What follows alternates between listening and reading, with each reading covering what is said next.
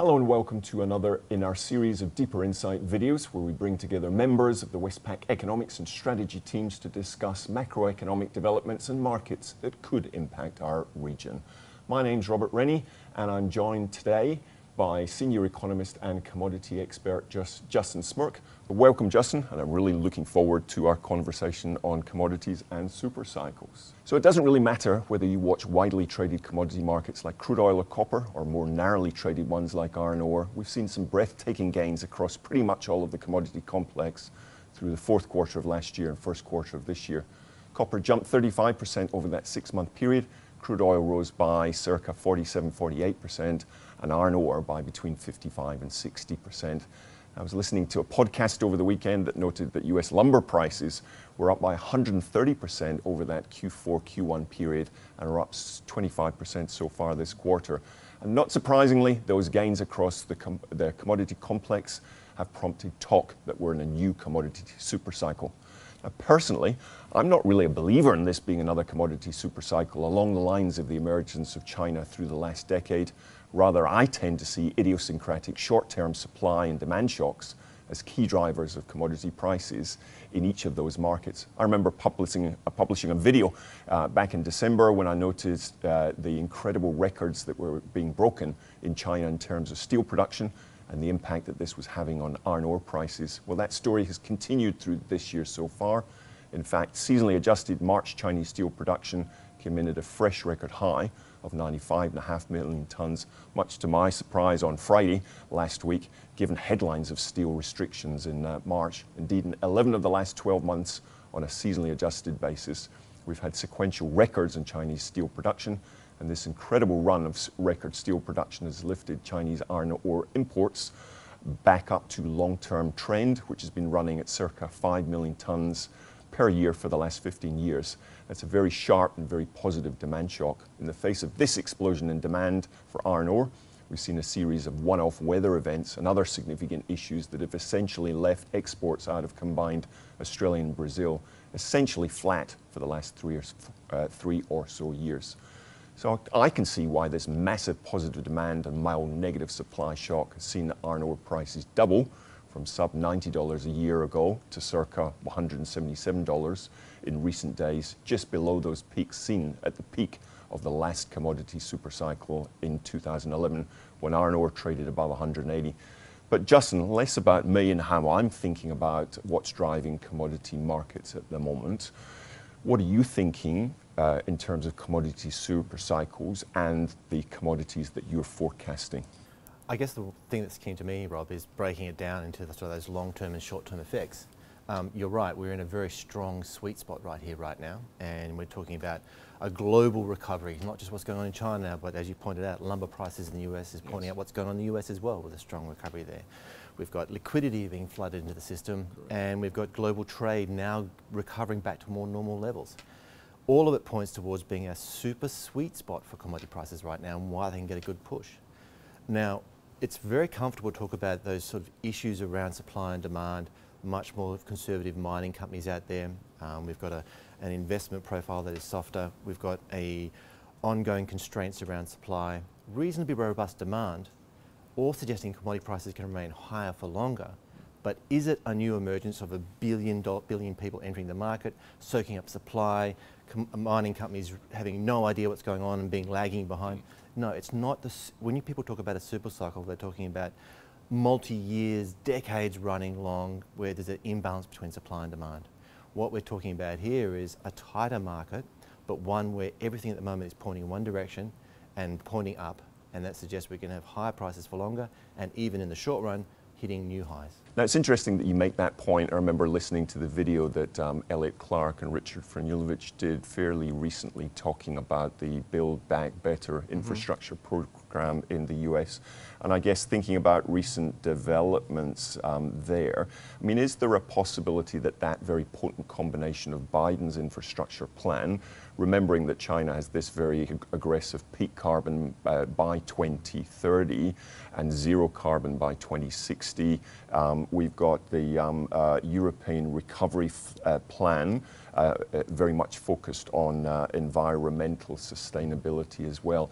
is there a risk that it's not so much a commodity supercycle as an infrastructure or build back better supercycle that really drives the kind of markets that will be in very heavy demand? So I'm thinking copper, nickel, aluminium, steel, maybe even cement as well. Is there a possibility that that's really the driver over the next couple of years?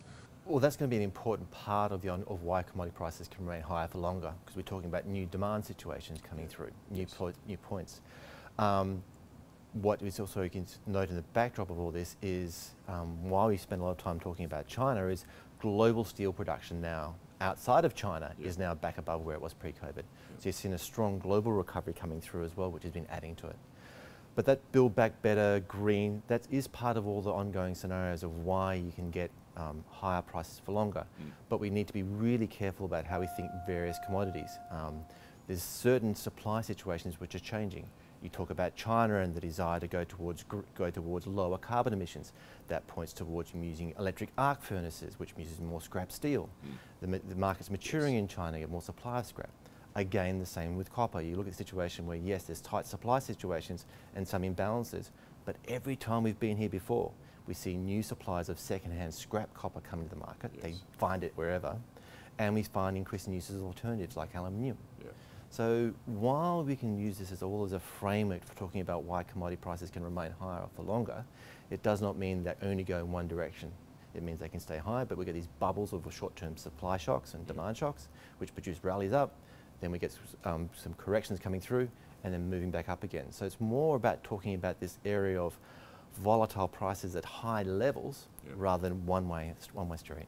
What about the supply side as well? I mean, I talked before the idea that we're seeing a very strong, consistent, steady trend in terms of Chinese demand for iron ore, but the last 3 or 4 years, essentially, supply out of Australia and Brazil has essentially been flat. I could look at the same for copper. Copper mining production over the last 3 or 4 years has essentially been flat. There's a lot of noise in the data, and the fourth quarter of last year we saw a reasonable pickup, but we're still really talking about 1% on a 3-month, year basis. So what's it going to take to incentivize mining companies to get out there to invest more in increased copper, increased aluminium production, given the potential for that demand over coming years? It's the ongoing battle between the degree of risk involved with a multi-year, multi-decade investment into a large project versus the short-run benefits. This transition period we're facing going towards being a greener and better future, we're not talking decades here. This is a transition that wants to be completed within a decade. So it's a much more shorter extreme shock. And that's why we're in it now. That's why we're experiencing these prices. And that's why mining companies are going to be conservative, which is why we have to keep on thinking about there being upside risk to prices, while not getting too carried away with an idea that this is just going to be 10, 15 years of ongoing high prices that can just last because you've got this new demand constantly being recreated the whole time.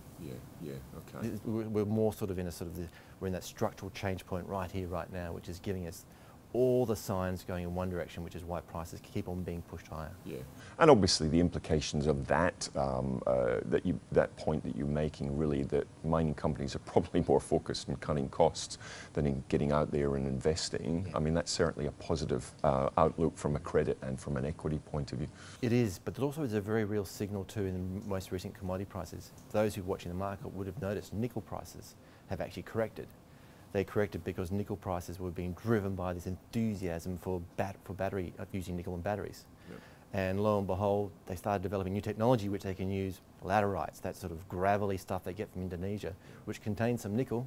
They can now convert that into nickel that can be used in batteries, battery grade. So we've got to be very careful about all these situations with how commodities are evolving. And while we can talk about, even I'm comfortable with the idea that a decade from now, commodity prices will be higher than they were pre the Chinese mining boom. We're still talking about good profits in the mining sector, good rates of return. Just not talking about a one-way bet the whole time. That's a really good point, Justin. All right, let's bring it back to Australia if we can.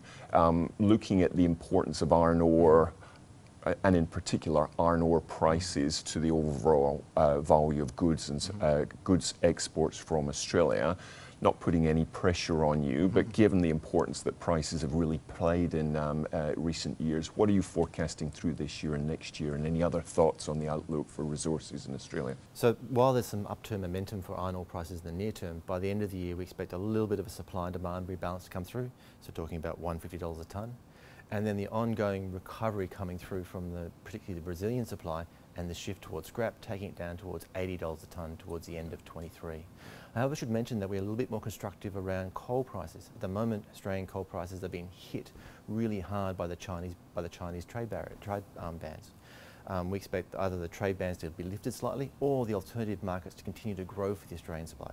So we see for the next 12 months at least some upside risk for coal prices, while we may be talking about weaker iron ore prices. Many thanks, Justin. Some really good points there. So thank you again for your time. Well, that concludes today's Deeper Insight videos, and we have talked at length about commodities and super cycles. And I think if there's one key takeaway from my point of view, it's the idea that we could see commodity prices higher for longer, and certainly in the very short term, those commodities that are really focused on infrastructure, we could see some further upside risks over the coming year. Thank you, and we'll talk again soon.